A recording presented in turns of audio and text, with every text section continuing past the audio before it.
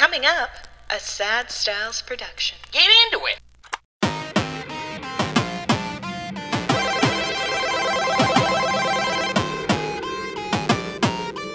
And welcome to the Retrograde video game podcast, where this week we talk about some of our favorite gaming peripherals. Oh my goodness. My name's Andrew Baskin, with me as always is the bad boy of podcasting, Mr. Bebop himself, Mikey, add-on, Aaronworth. Your $2.99 extra? My $2.99. Oh, yes. Wouldn't that be great if it wasn't add-on? It was just me going like, oh yeah. Okay, so the thing is, and you just don't hear your side, and it's like, if you pay $2.99, you get the other host. You're talking about like our actual voices. Yeah, that would be fantastic. I love it. I'm sure they would love it. Cha-ching, cha-ching, baby. I remember when we first started doing this podcast, too many years ago. 94 must have been 94. Like yeah. It was called Vinyl. We had to press them all onto vinyl and send them out to our listeners. It was really the first subscription service of all time. We were the Columbia Record House. Yes. Yeah. And you're still paying our I can't figure out how to fee. cancel. I can't. When we first started, I remember one of the episodes we edited by accident, we did in stereo, where your voice was on one side and my voice was on the other. And someone reached out and they were like, "It's only Andrew's voice." And I was like, "You got 2 ears, bitch." It's an interesting choice you guys made. Yeah. Honestly, wouldn't that be like more immersive? I think it sounds kind of lovely, but it would be a little bit of like devil and angel on your shoulders yelling at each other. Who would be the devil? Who would be the angel? I think I'm the devil. Nice. I think so. Well, you're the bad boy of podcasting. That's it, man. Yeah. You can in one ear you hear yourself, and the other you hear my leather jacket and all the straps going around everywhere because you hear deep inhales of a cigarette. Man, can we talk about this finally? Please. It's been a long time. Oh my goodness. Got something I have to get off his chest here. Smoking is cool as fuck. Smoking is so cool. Smoking is so cool. It is just cool, and I think it's cool mostly because you're like, they don't even fucking care. They don't care at all. And that's awesome. They're living for the now. Because I am riddled with caring way too much about everything. I walk by someone smoking and I'm like, I should see a doctor now. They're like, I'll see a doctor in 60 years from now when I'm dead. They will outlive me. That's the weird part. Like, just anxiety will just ruin my body. And this guy just like, I could care less. And it's always like, you always see like, Alabama great-grandmother lives to 103, and she's like, what was the secret? And she's like, first of all, got the skin, like a car store statue, and just like, yeah, I smoke 2 packs a day, and I drink 4 liters of Mountain Dew, and that's the way it goes. And you're like, her infrastructure is so tight, that if she changed just a little bit, she would just not only drop dead, she would explode. It's like the Mr. Burns thing. Yes, where it's like you have so many diseases that they're all preventing themselves from affecting you. I'm invincible. No, God, no, just one small thing. I'm invincible. Let's put this on the record, Andrew. How old are you living till? Predict your year. 72. It's because it's not long. Like that's still within. Do you think that's a long enough time? That's more of a question. How old is your dad? My dad is 68. Yeah, so imagine only having 4 years. Nice. You know what I mean? Like that's because I've started, when you hear you're like, this person died and they were 40 years old, 50 years old, you're like, oh shit, that's young. And then you hear there is the age where you're like, well, okay. And so like, we're getting there. And 75 is around like that's like you can't complain. You can't complain. I know. You had a good run. It is one of those dark conversations I think I'm having with my player one where I'm like, we get a call from one of our siblings at a weird time of the night. You have to be okay with this. Like it has to be like, well, yeah. All right.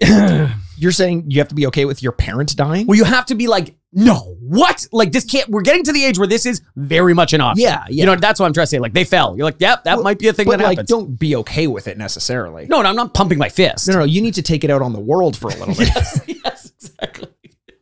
Start smoking. I'm pumping my fist into some drywall. That's what I'm doing. Oh, nice. Yeah. Absolutely. That's a really tough move because drywall's not hard. Well, I'm not going to punch a brick wall. I got to take care of these puppies. Yeah. These registered weapons. I had a friend that said just one. I don't even know if it counts fully, but is that I've had a friend that said one of their friends is a like double black belt or something like that, and does register their hands when they go through TSA. And I looked them down in the eye. I'm like, that's not a real thing. Not a real thing. That's not a real thing. Yeah. They watch too much Jean-Claude Van Damme growing up. Yeah. And they're like, no, I think it's a real thing. I'm like, no, I'm telling you right now, he found the one friend that he could pull this on, and he's feeling great about it. So good about it. Yeah. If you were a double black belt, though, would you go through TSA and be like, do you think I have to register these? Yeah. I would go through and like, I would have like a sheet of metal, like aluminum foil, and I would wrap it using my black belt so that the TSA agent had to pull it out. And I'd be like, I'm sorry. I'll admit this now. I didn't register my weapon, my deadly weapons. If I pull this close to my face, you're allowed to shoot me like that. You're allowed to like draw your weapon. He comes out just wearing like not like boxing gloves, but like hard shells over there. Like they're like Hannibal Lecter getting wheeled into the courtroom. He's just like, I'm sorry, I can't pull these out. These are dangerous even for me. I don't know what they might do. The last time I masturbated. Yeah, the last time I masturbated. I don't have a penis anymore. It's gone. I do like the idea that you go through, you have the black belt and you're like, I didn't register my deadly weapons. They're like, that's not, you don't have to do that. You're like, okay, you walk through the metal detector, it blares off. You're like, this is my gun. You said I didn't register.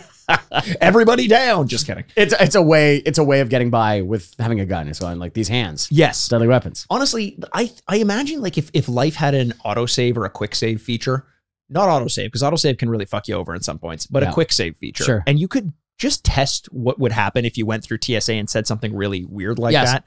That's the kind of thing that I really love about a game like Disco Elysium. Very good. That was very good. Which is a game that you have finally started playing. I finally started playing. The year is 2019. And I'm really excited to be playing a game called Disco Elysium. It's something I said, months ago. And I was like, this will be a game that I play. I think it was like the beginning of the year when we were like, what game are you thinking about playing next? And Disco Elysium was on your list. Yeah, that sounds about right. After Dave the Diver. And so I downloaded it. I started playing it. And we're going to do a whole episode. I think we kind of have to. Yeah. Devoted to it. So I don't want to say too much, but it is unlike anything I've played, probably. I'm glad to hear that. Yeah. And I assumed as much. But generally speaking, because when I got into it, after the fifth time, literally I tried 5 times to play this game. It's important background. It is, because this game was hard for me to get into, harder than any other game I played in my life. I'm surprised I ended up finishing it, to be honest. But once it finally got its hooks in me, yes.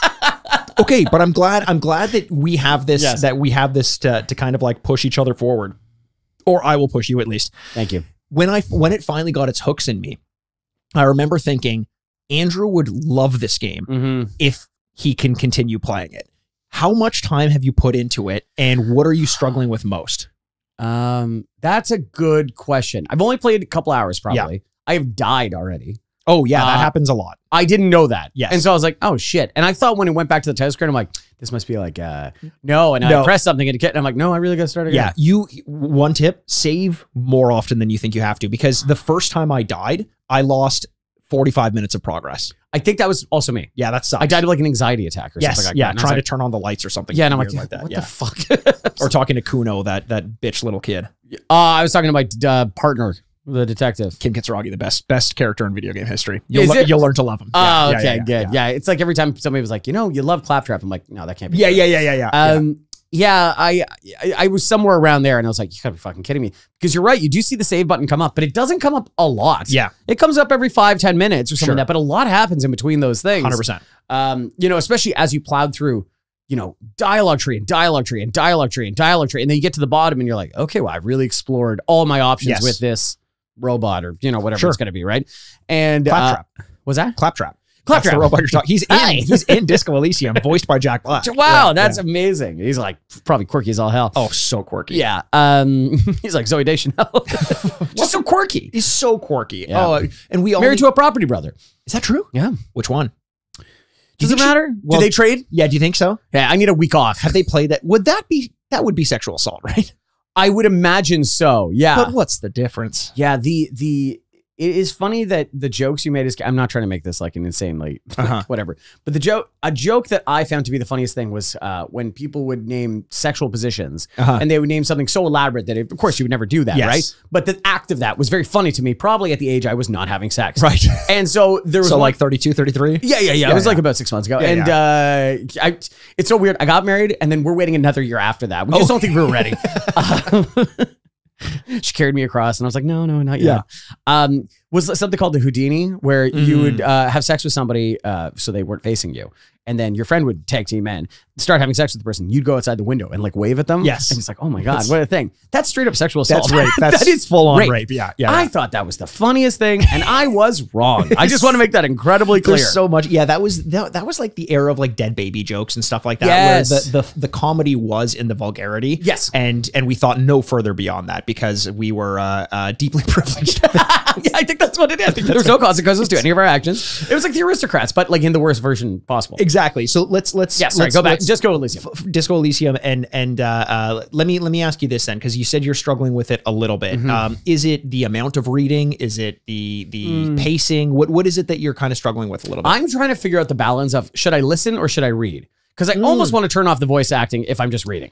So I'll which is good, by the way. The voice acting is good. Voice acting is great. Yeah, I have no problem with that. And the initial release didn't have everything voice acted, which is kind of crazy. It's weird to think about. But I've been playing Baldur's Gate, and I don't want to talk about that just yet. But I've noticed that I'm enjoying the game more when I let the cutscenes play out without reading the block of text and pressing A to go next, just enjoying the conversation instead of rushing through it and just reading it. Yes. So when possible, when you're really engaged in a conversation, I do recommend listening to it instead of reading. I feel like you also pick up on their tone, and you almost like LA Noire a little bit. Yeah. But that's the element, the LA Noire of it all, that I thought you would really like in this game. It's less about reading facial expressions when you don't know when they're throwing you like a MacGuffin or something like that. Yeah. And it's more about understanding their personality types and using the clues that your own skills are giving you. Because in this game, you have one of, I think it's like 24 skills that you can do that are separated into 4 different subsets, like physical, conceptual, whatever it is. Yeah. And the higher ranked they are, as you're having conversations with people, you will pass skill checks. So if someone lies to you and you have a high ranking in drama, which is the ability to lie and detect lies and things like that, then your drama skill might say like check succeeded, and it'll say like, sir, there's something I don't trust about, because it's like kind of like a personified the drama element of yourself. Is like, I detect a lie here, and then that tells you, that informs the next thing that you should say to them. So do you have an idea of the type of character you're building up in this game? I honestly no. I don't know enough to know that yet. I'm still kind of going with the flow a little bit. And I think I'm playing too conservative. That's the thing I was going to say. I think I need to take more chances, because the other one is a part of this game is a tabletop dice roll game, right? They call it a CRPG instead of a tabletop RPG. I think it's like computer role-playing game or something like that, but it is about dice rolls. Yeah, there's elements of, I've never played D&D. Neither have I, actually. But that's crazy. It's wild, It feels like right down our alley. Yeah. I had friends go the other day, and they're like, yeah, we're playing a D&D game, and we never played before. I'm like, I never played. And they're like, really? Yeah. And I'm like, okay, first of all, I didn't like the tone. That's hurtful. But I haven't, and that is surprising to me too. Yeah. It's kind of like when I tell people I can't jungle. Can't jungle either. I can't George of the Jungle. I can't swing from vines anymore. I'm too old. I can't Shia LaBeouf in that Indiana Jones we don't talk about. Is that there's a certain element to that. So I've never played D&D, but there's a certain element of like, do you want to roll the die and take a chance? Sure. And it shows you a percentage chance. As a gambler, I really like that. Yes. But I am weirdly playing very conservative. Like, no, it's not over 50%. I'm not going to do it. Yeah. It's like, well, who knows? Like, there's 2 checks. There's a red check, which you can only try once in the game, and a white check, where if you fail it, you can try it later, as long as you put stats into that. So if it's like volition, which is a stat that you can increase, if it's a high volition check and you have like 2 volition and you fail it, if you put one of your stat points into volition, you can go back and try that again. Right. So it's worth taking some risks for 2 reasons. 1, you might be able to access it again, and 2, sometimes that opens up better dialogue. Failing options. it opens up a different opportunity that you wouldn't have done. By just letting it pass, you're not really getting either. And I think that's, the problem is, it's like once I died, then I was like, oh, Jesus Christ, I need to play super conservative. It's like, no, that's probably not it. No. I just need to be paying better attention. I think the other one too is it's a nice reset for me, and I think some other gamers out there. But you play some games and they're not the best, right? Yeah. Let's say they're not the best written. Sure. And so you get out of gameplay, and it's like, and it's a cutscene. You're like, like 100%. I don't care. Let's just go. And this is a nice check to go like, oh no, wait, stop pressing the button. Read. Take your time. It is very well written and very well acted, and the drama of it all, I think, is you have to let it wash over you, because if you're just like playing it to beat it, and you're like, okay, next, like it really is about the subtleties of what people are saying, and I completely understand why some people don't have the patience for it, because for 4 times out of the 5 that I tried to play it, I didn't have the patience for it. But I'd say stick with it. Maybe give us some updates as you go. But we should definitely schedule a time to play that game. And off the podcast, I almost want to like upload all of the things that I was stuck on to you. Oh yeah. So that like, hey, this is what I didn't understand about the game. And once I figured it out, it really started to flow. So I'll add some of those to it. Yeah. Yeah, that'd be great. And so just at home, you know, you got a couple weeks, go play Disco Elysium. It only takes so many hours. So, you know, maybe you could be finishing the game as we're going to be talking about it soon. Yeah, 100%. Definitely worth doing. Take it from me, the guy who really struggled to beat it for so many times. But it's funny that you have these games where you struggle with it. Yeah. And then you end up loving it after struggling with it. Death Stranding. You know, Disco Elysium. I think it's the kind of thing, some games are... I know that it's art and I know that it's well received, and people whose opinions I respect really hold it to a high standard. And if it's not mechanics based and it's about like the story, I'm like, okay, I know if I push through, I'm really going to like it. And man, I haven't stopped thinking about Disco Elysium since I've beaten it, even to the point where I'm like, I think back to even the last few hours of playing, and I'm like, this is good. I'm enjoying this. But it was never like, this is one of my favorite games. And now that I'm on the other side of it, I'm like, I think that was one of my favorite games. Like it's very, very interesting. That's amazing. Yeah. So that's really exciting. So yeah, can't wait to play more of it. And after I beat it, I realized that I kind of developed the vocabulary for CRPGs and role playing and dice rolls and all that stuff. So I, as I mentioned, have started playing again Baldur's Gate 3. It's working on me. I'm about 11 hours in. I started a new campaign because I originally started playing as a fighter, and I thought that like what I would enjoy from the game isn't the combat, it's the role-playing element of it. So I played it as a bard, like high charisma, high performance capabilities. I want to be able to lie. I want to be able to get my way through situations without fighting and instead of just like speaking. And that's been a lot of fun. And I'm not sure if I'll be able to dump the 100 hours or so that's required to beat the game, but I do find that the more I play it, the more I want to play it. So it's very possible that it will consume me in this way, especially because it's like really horny. Yeah. It's a really horny game. Is it matching your level of horniness? Like it's horny, you're horny, we're all horny. We have slept together, the game and me. Really? Yeah. Did you fall asleep at the computer again? I did fall asleep at the computer. Yes. That hard drive slot, that free hard drive slot is not as inviting as I once imagined it might be. Yeah.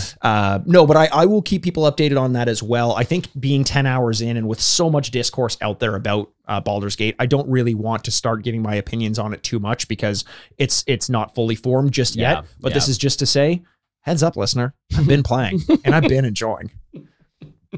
It's a real beast, though. You know, like, oh my God, yeah. It takes a long time for you to finish. It takes a long time for me to finish, but I've been finishing, Andrew. Yeah, you have. You're definitely. I don't think it is fair to say you don't finish anymore. Yeah, and I also don't think you play Baldur's Gate and it's like you didn't finish. It's like, well, okay. There are certain games where even like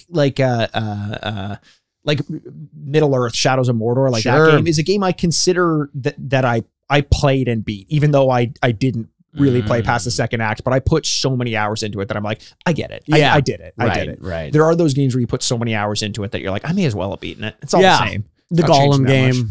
That's worth beating and playing over and over again. Yeah. That's what you want to spend your time doing. Fucking hell. So many people spent so much of their life working on that game. Isn't that, the problem is like the more attuned to those facts of life that you get, the harder it is to live, because I'm like, I want to make fun of that game, but if I worked on that game, I would be so sad. I know. It's we were talking about this the other day with like, can you imagine being the Foley artist? Like a really good Foley artist, right? You're making little sound effects. You're talking about like the one of the best members of Kids in the Hall? Yeah, Scott Foley. Yeah, 100%. Scott Foley. What's his name? Dave Foley. Dave Foley. Yeah. Well, I guess we'll just change the subject. I don't know. Can you imagine being the best Foley artist? You're making sound effects and everything, and you're like, I'm so good at it. And then you go to the premiere and you watch Madam Web, and you're like, oh man, fucking 100%, 100%. God damn it, this is so good. No one is gonna notice the Foley work because they're just so worried about Dakota Johnson. Yeah, that's a great point. Like there are people who do good work, and sometimes it's just not as good as the sum of its parts. I think. Yeah, that's everyone involved is talented, but the vision isn't quite there for no one's fault in particular. Potentially. That's gotta be heartbreaking. Yeah. It's years of your life. It is. It's years of your life. Yeah. You know, that's tough. I've spent many years of my life, Andrew, playing with accessories in video games. I wasted I dice rolled improv and I missed. It was a 63% and I missed. But I've been playing with video game accessories. Yes, Today we are going to do a tier ranking of some of the most iconic video game peripherals of all time. Now, we put it out there to our listeners to recommend some of their favorite ones, point out some of the ones that maybe we'd never heard of, and boy, oh boy, there are a lot of them out there. Yeah. Good, bad, and in between. So we took a lot of people's suggestions. Yeah. And we tried to use ones that were popular. Yes. Because we might do ones later of extreme and unique ones. That's right. So these ones are ones that we thought were most popular or suggestions made by you, the listener, or viewer over at YouTube. Stop looking at me. Stop. You can't stop. Stop fucking looking at me. They can't. The camera loves you. Right? Yeah. Yeah. Oh, no. Thank you. It I happened needed to hear again. that. Somebody loves me. The camera. An inanimate object. Another robot. I feel your pain. So we're going to do these. And if you don't know what a tier list is, we are going to have, what did we do last time? D was the last one? We did S to F, I think, actually. We did do F. Okay. We did. And I think this one, sorry, we did S, A, B, C, and F. So F takes the place of D. Right. We took out D. So, but S D. obviously is the best. Yes. And it goes down from there. And we try and even it out a little bit. We do. I think we have to kind of rate them on a bell curve, so where we try to have them most heavily slotted towards the middle and then equal on either sides of good and bad. Yes. And as you mentioned, there are some more, some lesser known ones that we may spend an episode of itself going back and doing a deep dive on some of the more interesting peripherals that we've come across. Very interesting. But in the interim, I don't even know. Let's not go over the full list that we're going to do. Let's just bring them up as they go. I would love to. And it'll surprise the listener or the viewer. Stop looking at me. Stop. If this becomes a recurring bit where once an episode, just out of nowhere, you go, stop looking at me. Everyone's going to start questioning, like, how's Mikey doing? Is he okay? I think they already started questioning me on that. Yeah. It's kind of, they're all Jane Goodall and we're the chimps or something like that. You know what I mean? They're all Django doll? They're all Jane Goodall, yes. They're Jane Goodall. Oh, Jane. They're all Django Doll. Like, dude, I haven't Dr. seen Django Doll. Dr. Django Doll. And we're the apes. And I'm Coco because I've learned the ability to talk. Yeah. Wouldn't that be amazing if it's like Coco does sign language and then just goes, so what are we talking about? You're like, whoa, why do you teach you sign language at all? It's like, oh, Coco's finally speaking. It's make America good. No. Whoa. What are we doing? Crap. What are we doing? Yeah.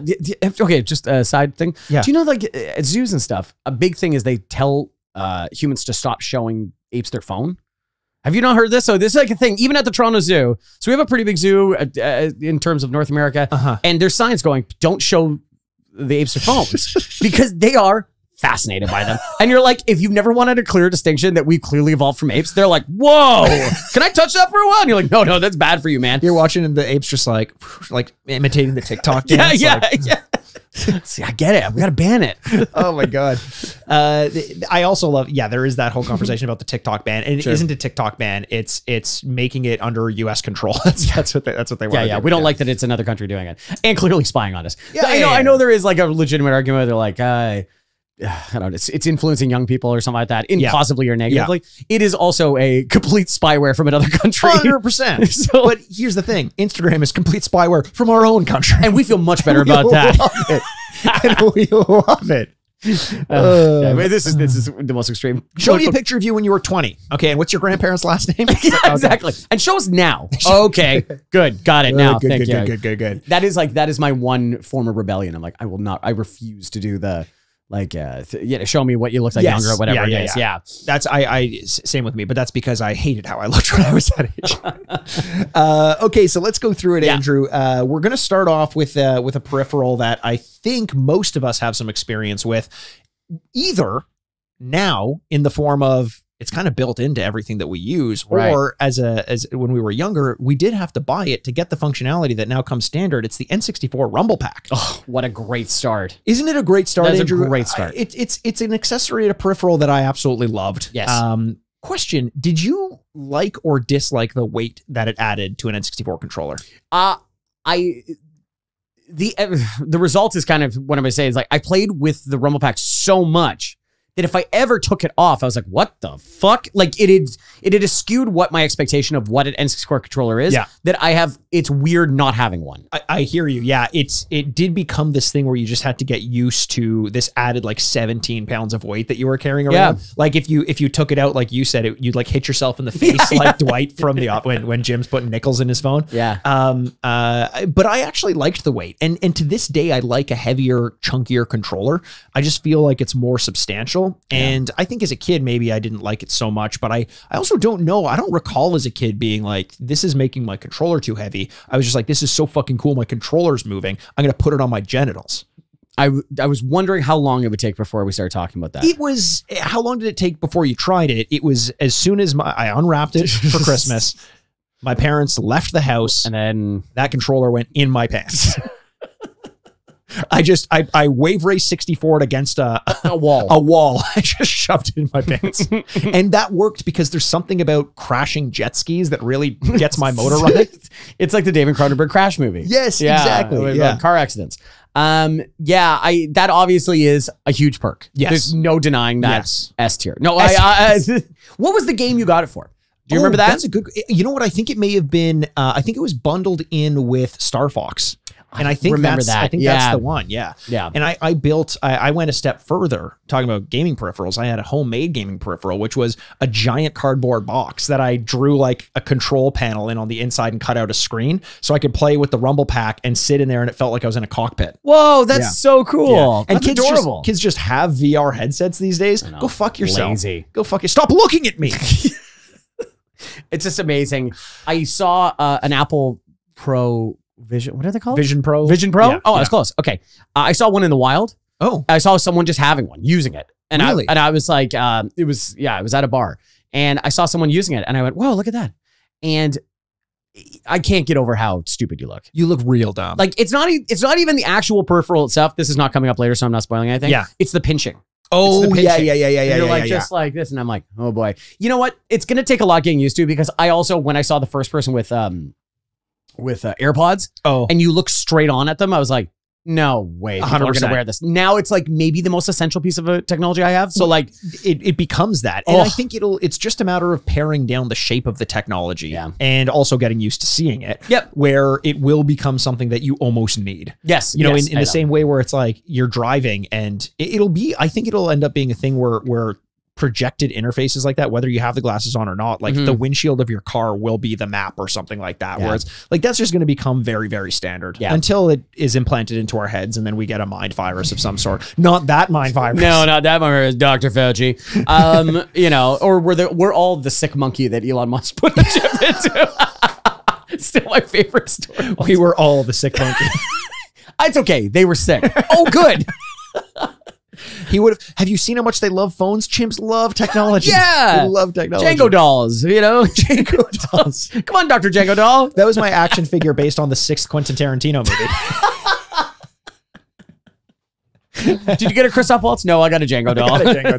I got a bleeding Leo. Everyone's favorite story. Everyone's favorite story. He finished the scene. It's just like every time that Viggo Mortensen's like, you know, he broke his toe in that scene with Lord of the Rings. Yeah, every time. It's like, yeah, I've seen a lot of shifts where someone gets like a nail in their hand and they finish their whole work. It's not 30 more seconds. They finish the day. Yeah. That's brutal. I love it. So Rumble Pack. I think I don't want to start too early here. Yeah. But I think this goes A. I agree that it goes A. I think at the time it was essential. It was something that was unlike anything that we were playing, but it's become so synonymous to the point where it doesn't even need a peripheral that it can't quite be S tier, I don't think. But at the same time, created a standard that all controllers needed to keep. Yes. Which does mean something. You know what I mean? There is something to be said, though. There was a company that owned the technology, like the Rumble technology, that just sounds cool. The Rumble technology. We have Rumble technology. It sounds like WWF. Mm-hmm. They did have Rumble technology. Rumble it was technology. royal. It was royal. And I think pretty much every video game company had to settle out of court with this company that owned the patent that they essentially ripped off. And maybe because of that, the Rumble Pack isn't an S because it was stolen technology. That's interesting. You know what? We do adjust it as we go. Yes. So I think A is a great place to start, and we can go from there. I agree. Okay, so that's Rumble Pack in A. All right. We'll move to the next one. This one is a lot more niche, and it was recommended by our friend of the show, Riley Little. He's been on the podcast before, a couple times actually. That's it. He never wants to come back. He actually sent us a couple recommendations, some of which we might get to in another episode. But this one was niche enough that it's interesting, but popular enough that I think most people have seen what we're talking about. Came with the GameCube copy of Resident Evil 4. I think if you pre-ordered or got the special edition, it's the chainsaw controller for Resident Evil 4 on the GameCube. Okay, so I was unaware of this, but when Riley, I think he tweeted at you, X'd you. He X'd me. Yeah. X'd me hard. He ghosted me. Is X'd is a reply? That's the way to say it? It has to be. Okay. What else would it be? Anything? I don't Replied? know. You replied to it with pictures of these things that he was mentioning. Yeah. And I'd never seen it before. And a picture of his genitals. I know, right? I don't want to say it, but genitals. Genitals. Yeah. Well, it's, yeah. I'm like, now that's a peripheral. So that's coming up, what, number 6 or 7? That's Riley's genitals. Riley's genitals. Yeah. S tier, by the way. yeah, S tier. Or D for dick. We don't have D. We're creating it for him. I'm just kidding. It's C for cock. He didn't send me a B for balls pick, though. I know, that was just weird. The shaft. So I guess we're just going to have to put a B for bazongas. Okay, so this one, it was for Resident Evil, you said. Yes. How did you use it? Or can you describe it also too? Yeah, just give people it's basically like a small, I think to scale relative to a real chainsaw. I don't know for sure. I haven't used many of them. Sorry, when you said small but relatively to scale, I'm like, stop talking about Riley's genitals. relatively to scale. Yeah. And it had the buttons of a GameCube controller, kind of like just like a Picasso, just thrown at the base of the chainsaw. And you play it. It was weighted very strangely. It was bloody like the chainsaw that the guy with the bag over his head wears. Yeah. It feels like an Evil Dead thing more. Honestly, when I saw it, I was like, Yeah. I mean, I think it became pretty iconic because the chainsaw wielding bad guy in Resident Evil 4 became an iconic part of the demo that they would show. So the chainsaw itself was what was used. Yeah. It was very cool, very niche, the kind of thing that I think you get not to use, but to have. Yeah. I would put on a shelf. Yeah. If you're out there and you actually played Resident Evil 4 with the chainsaw controller, please let us know how your carpal tunnel syndrome is doing. I did, because this feels like one of those ones that was like, it was so cool. I was so excited. I unboxed it. I used it about for 45 minutes. I switched back to a normal controller. 100%. Yeah. 100%. But they probably had a better time than I did when I first played Resident Evil 4, because as I've said before, I used one of like the Mad Catz versions, GameCube controllers that I didn't know was broken, where the camera button was skewed way to the right, even though I wasn't moving it. So I was like, this view fucking sucks. What a choice. This game is impossible, dude. I can't even see the people in front of me. Yeah. So the chainsaw controller, I've never used it. I don't think you've ever used it. No, no. But I've seen it. I think I have enough of an understanding of it to place it low. I think it's gonna be a C. I think it'll be C because I do appreciate the novelty of it, but from a practical standpoint, it's just not there. Looks cool, cool idea. Doesn't work that well. C. Now you're talking about my dick. Wow, look at that. Oh, that's too bad. I mean, it looks good. It looks good. It's definitely a penis. It is. It's definitely a penis. Okay, the next one we're going to move to is the Game Boy camera. Oh, yeah. Now, this was Nintendo being weird Nintendo, which is something that I do like. They took a lot of big swings on peripherals throughout the existence of their reign as kings and queens of the video game community, potentially. You're saying that like you're trying not to offend somebody. What is this? Well, no, it's just I think you would offend more than not having said queens as well as kings. I think I would have offended PlayStation and Xbox fanboys who called Nintendo the royalty of the video game community, which I think they are. I would say so. Yeah. They have a long reign. Exactly, a long reign. But the Game Boy camera was an interesting effect. The kind of thing where it was terrible quality, but relative to the time was kind of neat. It was like, look, this is, before we had phones and really before we had webcams, digital cameras as well, where we're not used to being able to see ourselves reflected in a screen immediately. Was very, very cool. Very cool. And it was kind of, I guess, at the time when like VTech would make their like quote unquote cell phones for kids, like everything was trying to be like an adult piece of technology, but marketed towards kids. And this was kind of that, but it didn't feel pedantic in a way that felt like they were pandering to us. I really liked the Game Boy camera, although I never really used it. Yeah. Yeah. I used it. I remember liking it because it's the same thing. It's like, it's just so cool that you could see yourself in the 12 pixels it had, but like, whatever. And then paired with something that we have later, it felt like the coolest, combination. Well, why don't we do them together then, actually? Okay. Because Riley also recommended we take a look at the Game Boy printer. And I know they're different things, but why don't we loop them into the same? I'm okay with that, because you did use them kind of together. You did, and the only other time you'd use the camera was like, I think it was for some built-in games where you would take a picture of yourself and you would be the character on screen, which is basically a stick figure with your black and white pixelated face on it. Rorschach style, like, yeah, just very scary.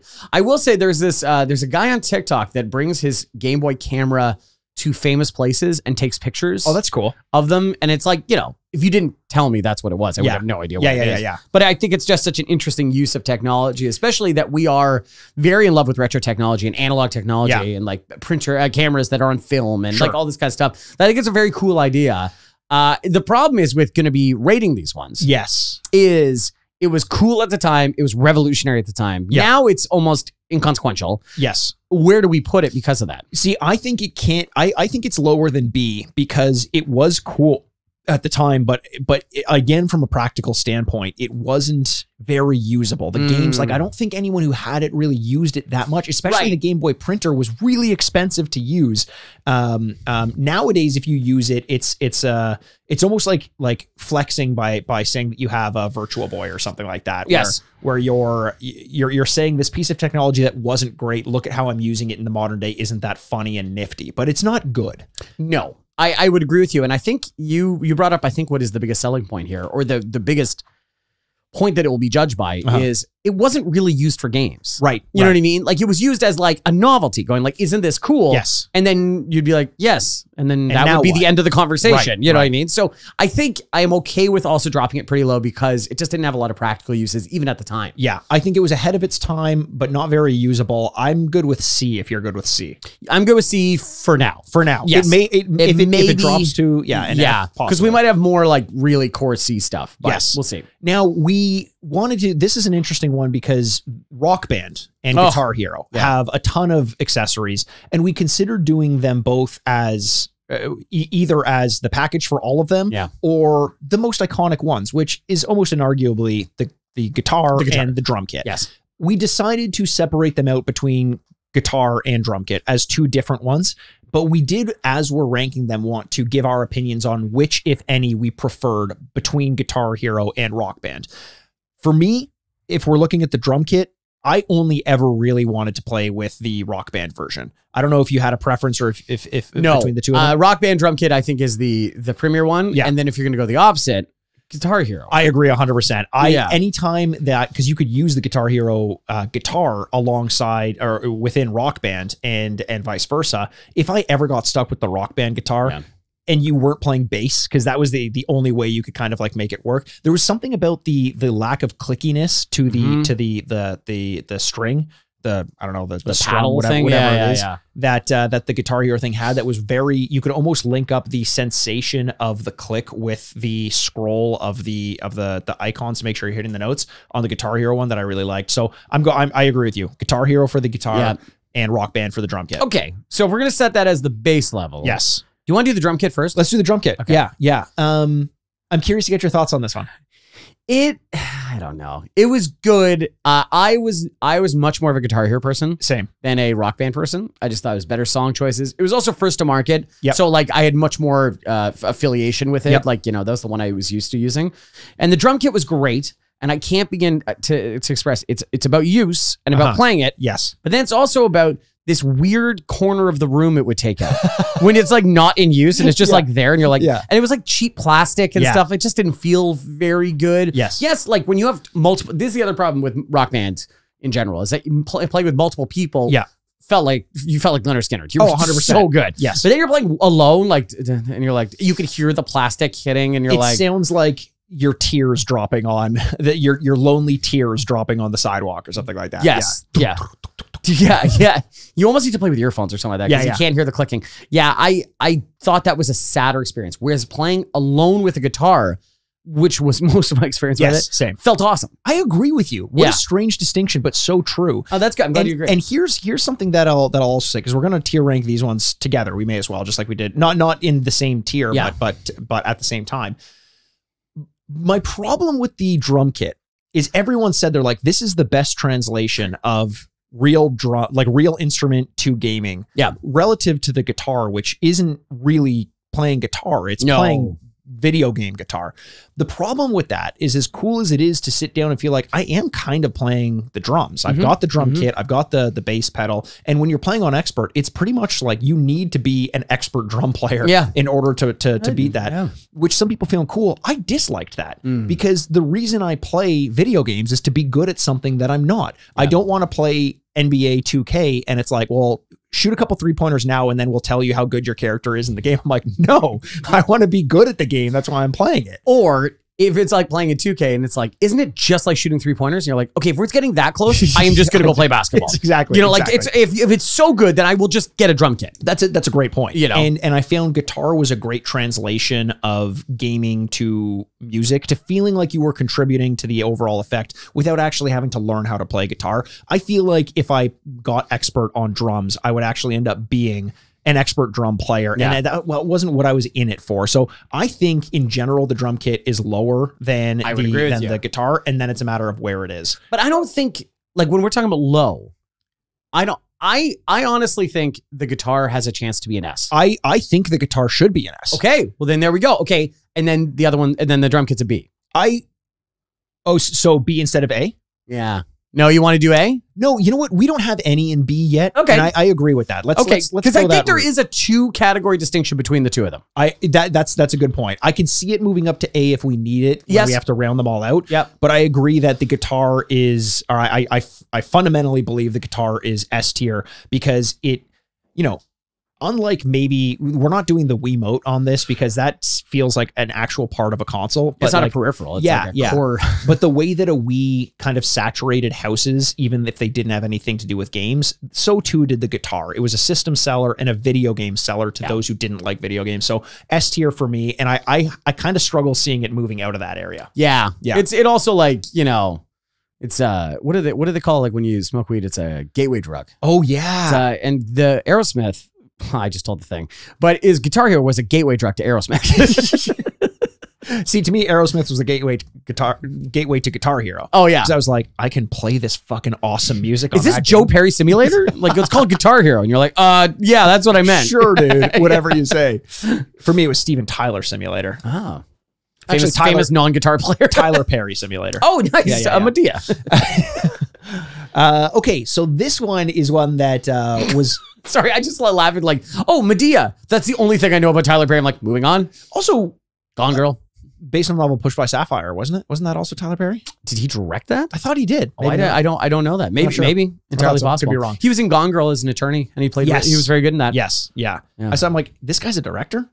Yeah, he also is a billionaire. Oh yeah, he has made so because he self-funds all his own movies. It's unbelievable. I remember you and I used to do this like fantasy league that was based on box office. I so badly want to do it again, but just kind of you can't do it anymore. Oh no, well, it's tough. It's tough to say with Netflix, it's streaming and stuff like that. But yeah, it was a fantasy league where you had a budget and we would all bid on movies, and you would have a collection of movies, and whoever made the most money, won. And one of your first picks was a Tyler Perry movie because it cost so little to pick it up, and the guaranteed upside was so high, and that one just dominated, swept the floor. I still kind of want to do that again. I would love to do that. It's so much sounds fun. Great. Yeah. So this next one is one that I added to the list. It's something that I actually bought and played a lot of. Whether it was good or bad remains to be seen. We'll find out. It's the Donkey Konga Bongos, which is just very fun to say. That's a good name. Say it. Donkey Kong.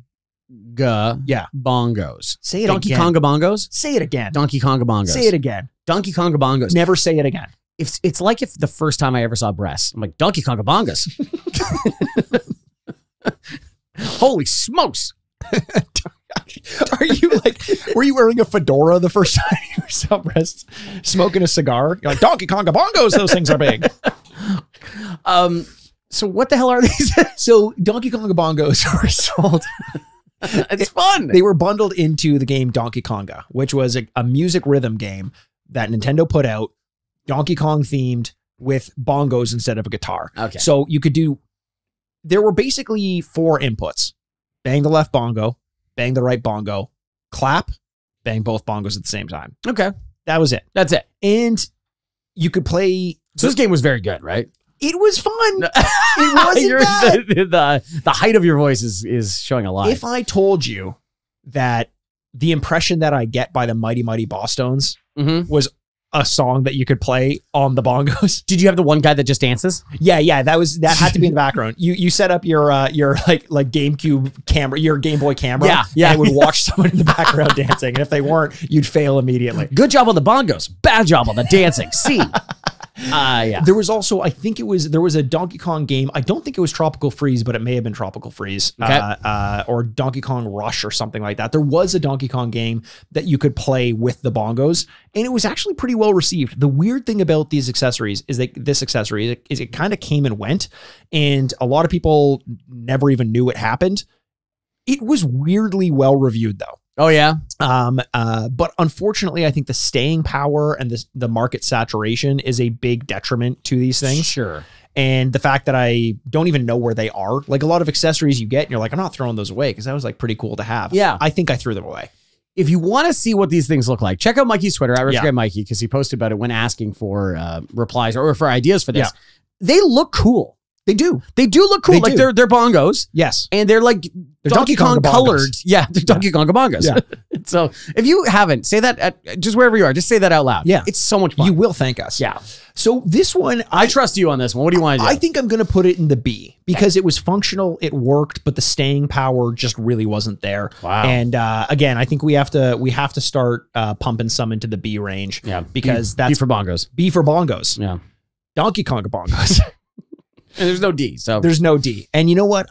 There's also nothing speaking of no D, there's nothing in our F so far, except for potentially our next one, which was recommended to us by longtime listener Aaron Omar, friend of the show. Oh yeah. The Tony Hawk Pro Skater Ride skateboard. Yeah. When we did Tony Hawk recently, one of the things that blew my mind was you mentioned how many Tony Hawk games there were. There were too many. That is the number. It was too many. Yeah. And because everyone stopped playing Tony Hawk around the same time. You know, based on sales. It seems like it was roughly around the time they got to be dog shit. Right. It was like, generally speaking, I can't remember. It was the year dog shit. Yeah, right. Yeah. Right. You're like playing it and you're like, man, I really love Tony Hawk. This is dog shit. Yeah, I remember thinking that where I'm like, we all did that together. Skateboarding is fun. So much fun. Doing tricks is fun. This is dog shit. Right. That was a weird feeling that I had. So we all just kind of collectively gave up as a nation. Yes. Yes. And One nation. One nation. One nation under dog shit. So it kept going whether we wanted it to or not. Right. And one of these things that came with it was part of the Wii, right? I think so. It was around the time of Wii market saturation where we thought and Guitar Hero was like peripherals. Everything's got to have a peripheral. Everything has to be a peripheral. And I will say in the theoretical sense, when you're coming up with ideas of like, what could we sell in addition to a video game? What's something someone could do at home and feel like they're really doing it? A skateboard makes a lot of sense. Skateboard doesn't take up a huge amount of space. You could stand on it at home. That's a big selling point. I would say so. You can stand on it at home. It's like your carpet. It said that on the box. It's like your carpet. Yeah. That was so weird. And then the weird was the subtitle under it that said, and it matches the drapes. Yeah. Like, how do you know? How do you know that? What does that mean? Every one of them is black. What does that have to do with it? That's so weird. What is this, a Tyler Perry movie? I meant black hair, but yeah, I see what you're doing. To my knowledge, it was are you okay? Yeah. Okay. Yeah. It was a flat board, no wheels, no brackets. No, Andrew, it would be devastating if it had wheels. Well, you know what I'm describing? A skateboard. An actual skateboard. Yeah. And so you would be able to do tricks and stuff with it. And this was also, I just don't know if we stressed this enough. This was a time of dog shit. This was beyond dog shit. This was like we've stepped on the dog shit a few times. Right. Dog shit is a couple days old. Yes. Yeah. And so it didn't do very well. It wasn't the rejuvenation that they thought it would all be for the Tony Hawk franchise. Yeah. And was kind of renounced roundly. Yeah. And it was unlike just like the wheels that it didn't have. The wheels came off or what? Roundly, you said. Oh, Roundly. Yeah, yes. yeah. This was I think the first Tony Hawk game that wasn't Neversoft. They took a big swing. It clearly didn't work. They had to focus more on like a downhill element because you couldn't really do the tricks on it. Right. Like how are you gonna do a stale fish or something on Yeah, stale fish. Yeah, stale fish smells almost as bad as the dog shit that the franchise turned into. So this was widely panned and often thought of as what I propose putting it in is the F tier. I would agree with you. Were you thinking higher? No, like I'm trying to come up with an argument because we're doing a podcast and I thought, no, this is pretty bad. A peripheral that led or contributed to the downfall of one of my favorite franchises, and I had to pay more in order to experience more dog shit. Yeah. I think I'm putting that in F. We're going to have to readdress the Donkey Konga bongos because that in B, I don't know. Okay, but we'll talk about it just only because we're like, this sucked. No one remembered it. It was almost instantaneously a failure. And you're like, yeah, that sucked. And you're like, yeah, okay, we'll talk about it. Except the bongos were well received at the time. Yes. And then completely forgotten about it and never, you know what I mean? Right. It's not like it's sort of a franchise or something. We'll see how it all shapes out. Yeah. We've got a few to move through. So maybe we'll pick up the pace a little bit. But this one is one that needs no introduction. So here I go introducing it. It came with, we all had one. We loved the feeling of it in our hands. Cold steel against our television screen. It's the duck hunt gun, the Zapper, the NES Zapper. Yours was made of metal? My dad couldn't afford the gun, so he just gave me one of his from his personal collection. We just had a huge collection of TVs. Yeah, and a lot of ducks. Just taped a dead duck carcass to my TV, and he's like, the duck. Shoot the duck. Shoot that one's alive. I know, he said. The dog did the same thing, like, huh? Yeah, so this one obviously is a legend. This is when I think of peripherals. Is this the original one? Like, it's pretty close. I mean, the crazy thing about it is it existed at a time when I wouldn't have imagined peripherals were even possible. Like a light gun for a screen that didn't require like what the Nintendo Wii had, which was like a sensor bar and like almost cameras, like to see where it was pointing. You didn't have anything except the Zapper, and it knew where you were shooting and what you were shooting at. It was really, really impressive. Yeah, it really is, and it is like a game anyone can play. Yeah. I would say most people have like a real strong awareness of it. Yeah. And even though it didn't continue on like into some, like there's no modern day duck hunts like there is a modern day Mario. Right.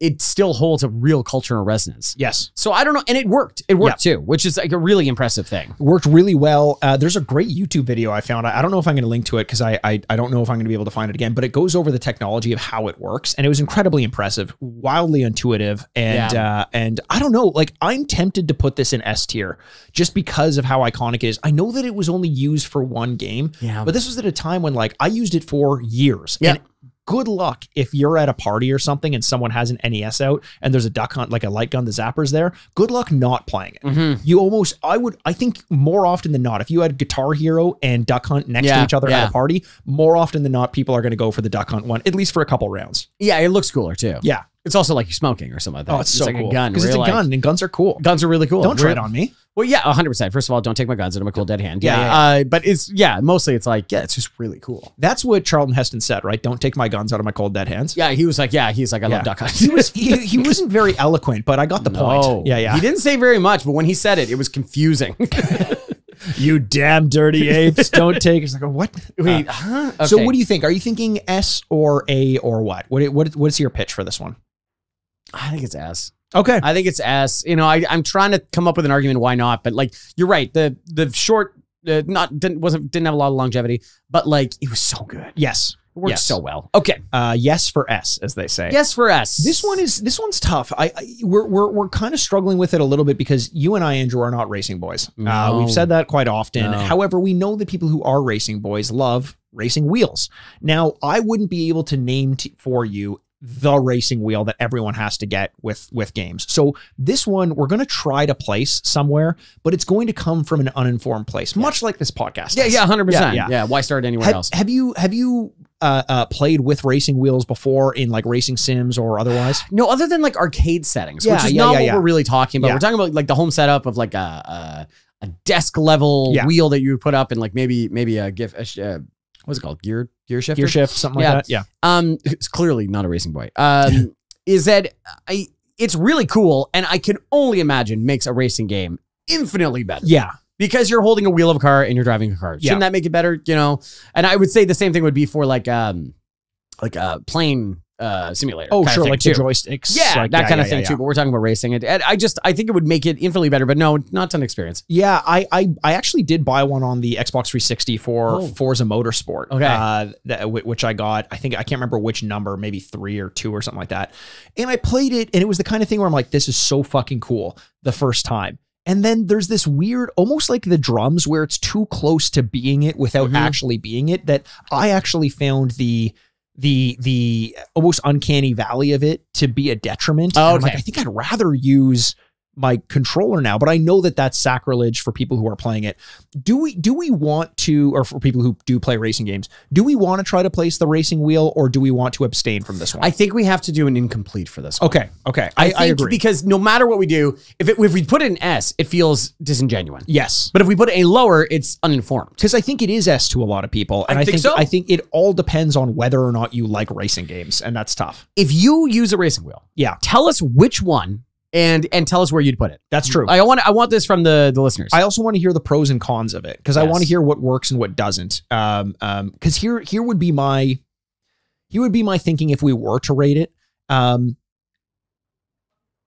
Whether you play guitar or not, you can enjoy playing Guitar Hero, and that's like a fun thing to do. Whether you like racing games or not doesn't mean you're going to want to play a racing game just because you have a racing wheel, if that makes sense. You either like the games or you don't. It's not drawing in an additional crowd. Okay, yeah. And I think that is a detriment, but it is, again, such an iconic piece and almost essential piece, I think, to people who do play racing games, that maybe it would be up there. But I don't know. I wouldn't feel comfortable putting it one way or another. I feel like I'm going to be wrong no matter what. I would agree with you. Yeah. So I think, that's, we'll abstain, and we will leave it to the masses. We will leave it Democratic to the masses. Votes. Just like the masses all wanted to get their hands after the movie The Wizard on a Power Glove. Power Glove. The Power Glove. This one was recommended by @LeeCoolable on Twitter. Thanks for the recommendation. Yep. What an iconic accessory this was, right? The best, right? Yeah. You wore a glove and you got to control the video game with your hands. Ooh. Kind of. And also not really. Barely. Yes. The idea, again, is really cool. Very and it cool. became a collector's piece, but not because it was good, because it was bad. Yeah. So this is one that I think that, as iconic as it is, I want to rank it lower than the chainsaw controller, because it was less functional than that. And I know that a lot of people are going to want to say, like, no, it's S tier because it's so bad. I think functionality has to play a larger role in this. And as a result, I'm thinking F tier, if I'm being honest. We put the chainsaw in at C for reference. Yeah, okay. I think I'd be okay with F, because the only thing you know about it is looking at it and you go, fuck yeah. Yes. And what you think it can do. And then you see what it can do and you're like, no, bad. And so, yeah, I think I think F is right. Okay. Yeah. Let's do that. Let's put that in the F tier. Sorry to Hayden Christensen and The Wizard. He's not in The Wizard. Isn't he in The Wizard? No, that's too, I think it's like Sean Astin or something like that. Or like one of the guys from Wonder Years or something. Maybe. I'm going to look it up at some point. Tyler Perry? Tyler Perry. Tyler Perry was definitely in The Wizard. Yeah. Okay, let's go with a fun one here. This is one that's very near and dear to my heart, because the console itself that it was on was very near and dear to my heart. The virtual memory unit, the VMU for the Dreamcast. Oh yeah, okay. So a memory card that plugs into the controller, it saves your progress, but you could take it out and use it almost as like a Tamagotchi or some sort of accessory that you could use outside of the game that you could plug back in, and it would inform the game or change the game in some way. Mm-hmm. The example being with Sonic Adventure. Yeah. You can put a I can't remember what they were called. They were these little animals. Someone's screaming at their headphones right now, which don't do in public. Yeah. You would do say Donkey Konga Bongos. Do say Donkey Konga Bongos. You have to say that on whatever form of public transit you're on. Do you want to find out if somebody else on your bus is listening to the Retrograde podcast? Say loudly, just and confidently, just look around and go, Donkey Konga Bongos. Donkey Konga Bongos. Everyone's going to stare at you. No one says anything. You go, okay. You just sit back down. Totally fine. But somebody else might be like, hey, D-pad. Yeah. We know you. Yeah. We know you. We understand. We're listening to the same thing at the same time. Imagine you were sitting on the bus and two people at the same time said Donkey Konga Bongos. I think they have to get married. I think you have to get married. I think legally legally you owe it to us.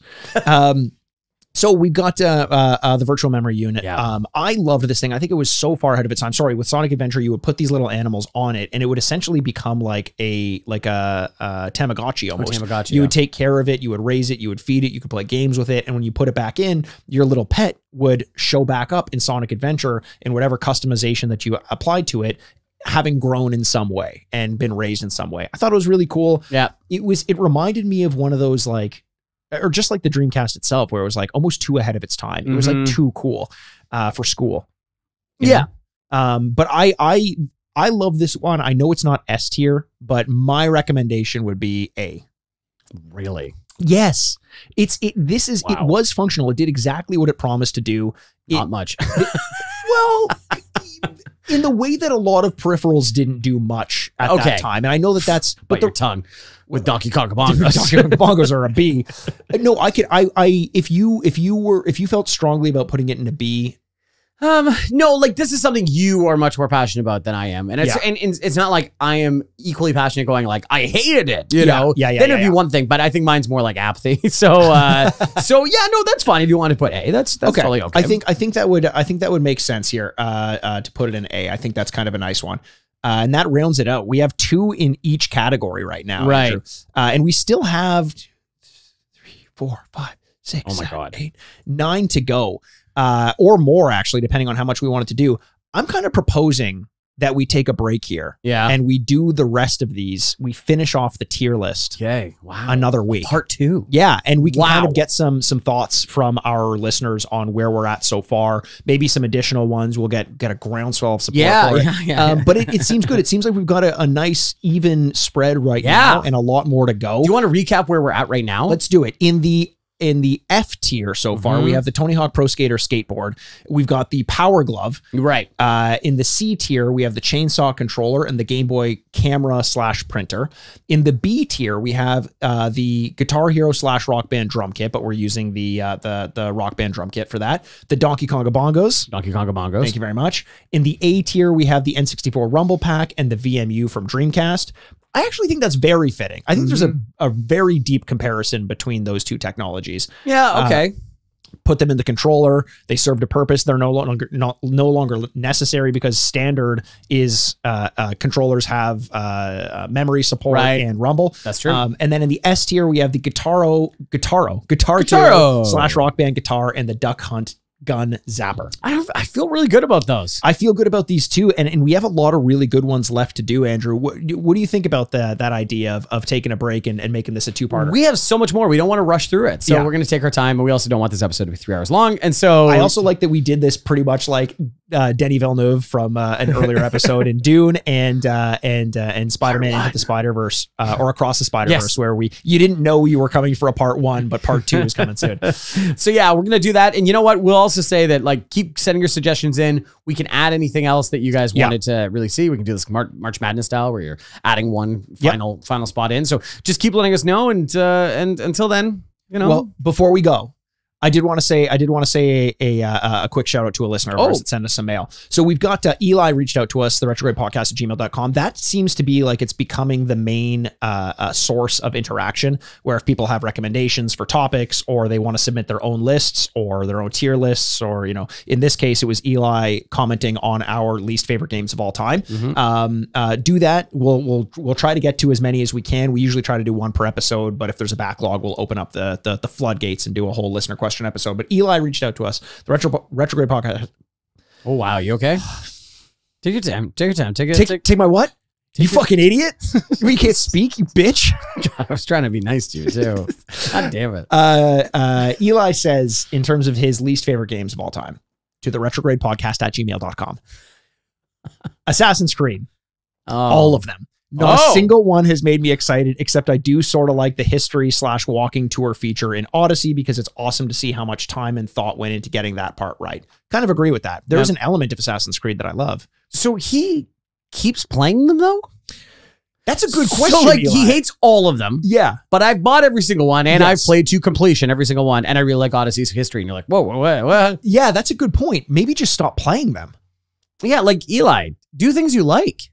Well, that's a big ask too, because he is listening to this podcast. Clearly, he does like to torture himself a little bit. And then the other one that he said was, and this is going to be wild for you, Tony Hawk's Pro Skater. Andrew's eye roll was audible there. You can stop reading at this point. He says, mainly because my first exposure to the Tony Hawk game franchise was Tony Hawk's Underground, and I loved the fact that you could get off your skateboard and walk around, and there was a narrative to it rather than just being trapped on a skateboard with goals to achieve. So it seems like he first had more freedom and then went back to try to play the originals. So that I do kind of understand. I do also think, so I'm going to talk to Eli right now, if you don't mind, Andrew. Yeah. So Eli, if you're listening to us on your phone, if you pull up, I'm assuming Spotify or something like that. Sure. There is our, the Retrograde homepage. There's a follow button, and I want you to touch that until it says unfollow. No, I'm just kidding. Eli really likes in games walking around. Yes. Seems between the two things he hates. Favorite part was walking around. That's true. Yeah. And you'd love a walking simulator, Eli. Have you played Edith Finch? I feel like you love it. You'd love it. It's a lot of walking around. No, but I appreciate you reaching out. Oh, sorry. Also said Bloody Roar, just not a fighting boy, he says, which I understand as well. A lot of fighting games just didn't kind of get their teeth into me, and Bloody Roar. Yeah.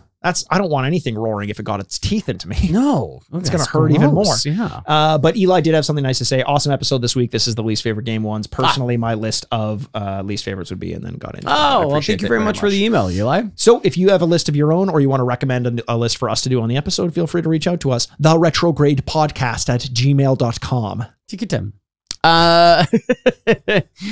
Okay, so look out for part 2 as we name more insane things that you used to attach to your video game consoles. But until then, we love every single one of you, and we can't wait to talk to you soon. My name's Andrew Baskin. With me, as always, is the bad boy of podcasting, Mr. Bebop himself. Oh my God, Aaronworth. You had a bad and good podcast. Game over. You got that part right. And a very, very happy birthday for you. Furnished by Sad Styles Productions. You know, there was never a part 2. One of those died. He was dying on air. It was crazy.